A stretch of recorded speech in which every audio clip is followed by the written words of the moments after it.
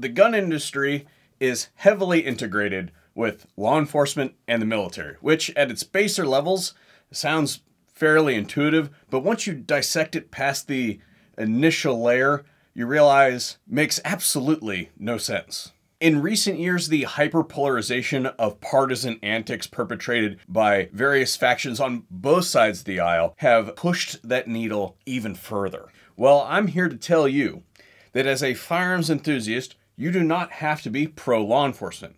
In fact, as a Second Amendment advocate, I would say that you should not back the blue. Rather, you should only back the blue that back you.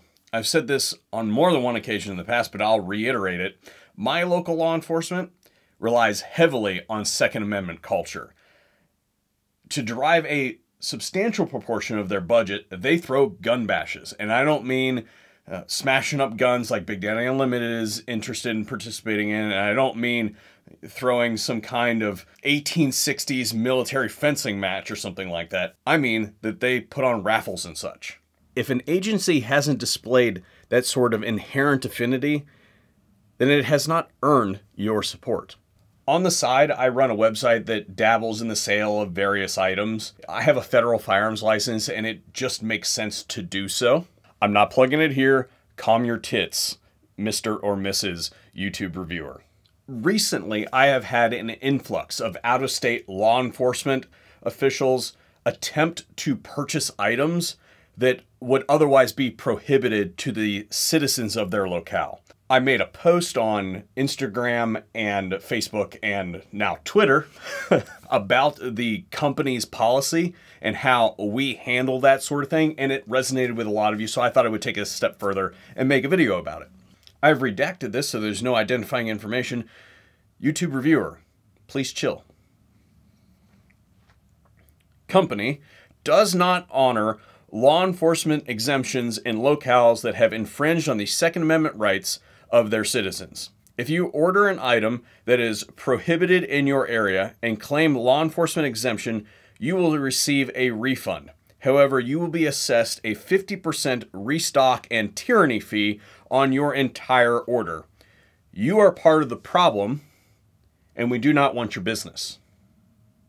If this sentiment was uniformly applied across the board, by companies that claim to have 2A principles at their center, then we can fix the government overreach problem like yesterday.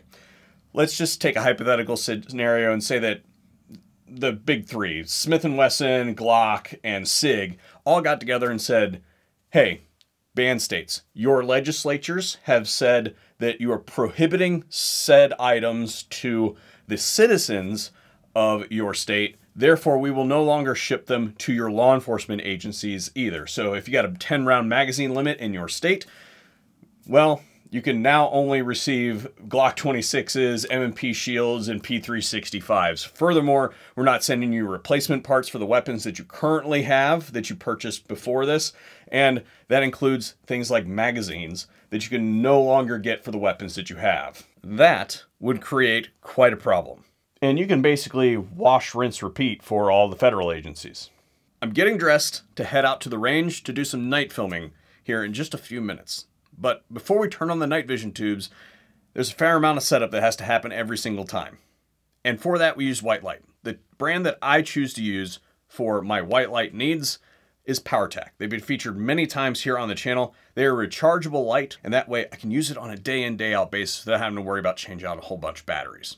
If you'd like to know more information, then please hit up our Linktree account in the description box down below, as well as our full affiliates page where you can find discounts on brands like PowerTac. And the use of those codes generates a commission back to me, so you are indirectly supporting the channel just by picking up something that you already needed.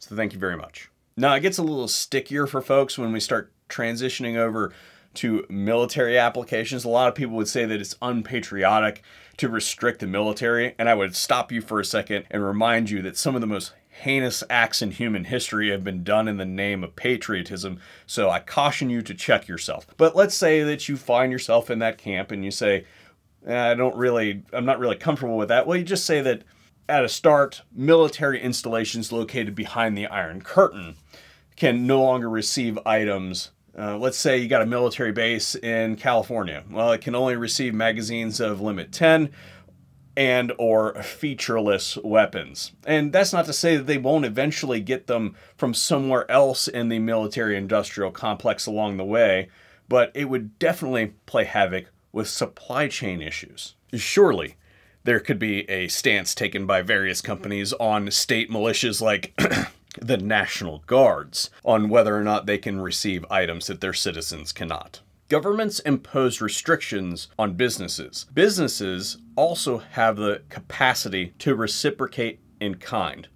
So I want you to think about this. Next time a company tells you that they are guided by 2A principles, don't listen to their words. What do their actions say?